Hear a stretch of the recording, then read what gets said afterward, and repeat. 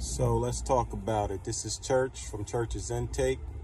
So I was saying you have to have a relationship with Jesus Christ himself. It says in the book, study to show thyself approval unto God. That means you need to open up the book yourself and study and learn who you are with Jesus Christ. And he will let you know who you truly are. Not who your pastor would tell you to be. Not who the church congregation would tell you to be. Sometimes the church has favorites. The pastor could have a favorite. Some people in your church and your church congregation, you guys are following the dogmas, like the religion side of it, like, what the church says, like you shouldn't do, like you have to come in a certain way or wear this certain type of dress to be accepted. Some churches want you to give them money to be accepted, when it doesn't take none of that. All you have to do is just pick up a Bible, open it up, and learn Jesus. And a lot of people is just using the wrong authority, like people thinking that, if they go to a church and join a church, like the church is all they need. They go to a pastor prays for them for the week, and they think everything is good. What if I was to say that every pastor that prays for you is not in good intentions for you all the time? Maybe he might just be praying to you in one way, and in his mindset thinking another way. And then you over here thinking that the pastor's got your good intentions at heart, when they truly don't. They're truly against you. Or like you might have a church member that's against you, or church members that's against you, gossiping and joking and stuff like that. Like, that's not of God. So when you have these type of people around you and stuff, you got to assess the atmosphere around you. Is the atmosphere right? You know what I mean? Like, when you go to church, you should be amongst people that are the same like you, meaning that you are all believers in Christ. I grew up, being like an apostolic Pentecostal. So I know, I know their faith.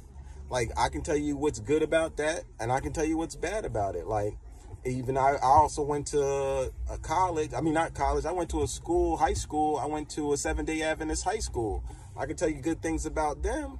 And, not everything over there is good. You know what I mean? Shoot, I went to a Catholic school when I was a kid as well. I could tell you some things about them. You know what I mean? The whole thing is, you could be Muslim, you could be Jewish, you could be non-denominational, apostolic, Pentecostal, Baptist, whatever, Methodist. You have to have Jesus Christ within you to be Jesus's child. So other than that, it doesn't mean nothing. If you got the Spirit of Christ within you, baptized in Jesus' name, you know what I mean, and you following what your purpose, what God tells you to do, not what a person was to tell you to do, then you doing what you need to do. If your pastor tells you one thing and you get confirmation from God to tell you another thing, like don't do whatever he was trying to tell you to do, part ways from that, that means it's time for you to step. That means you guys aren't on the same scale anymore. That means you either outgrew that church, or that church isn't good for you, or, you know what I mean? He just don't want you in that environment anymore because you are his. When you're his and that church ain't good, that means he don't want you there. And people be like, oh, why'd you leave? You left because God told you to leave. You left because things was a mess where you was at. So don't get caught up in the church, because the church will always, human beings in the church, they will always deny what they don't want or don't understand.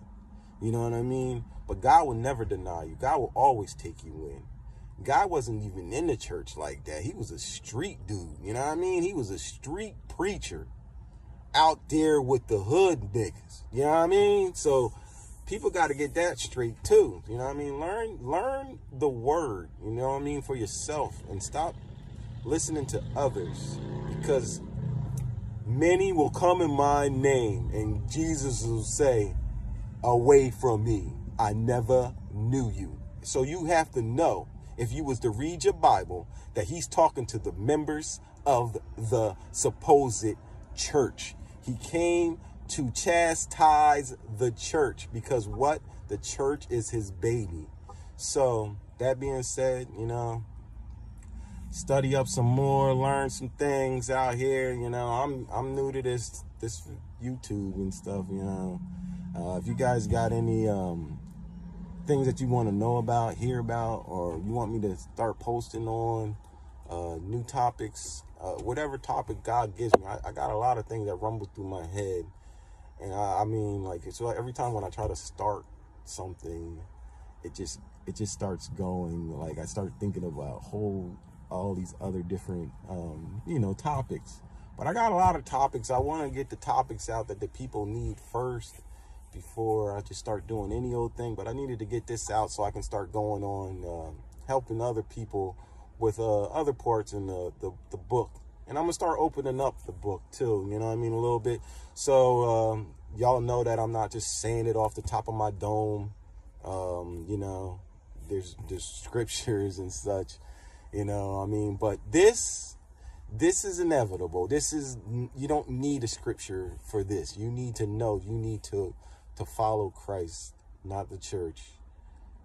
Rebuke the church, follow Christ, and be a true believer in Christ, and follow his statutes. And guess what? You're going to be a lot happier. Love is Jesus, and that's how he operates, with love. So if people aren't operating with love, like your pastor, if they're not elevating you, you know, the fruits of the Spirit, if they don't have those, that means you need to go somewhere else and find those, and find your people. So this is church. God bless. Take it easy.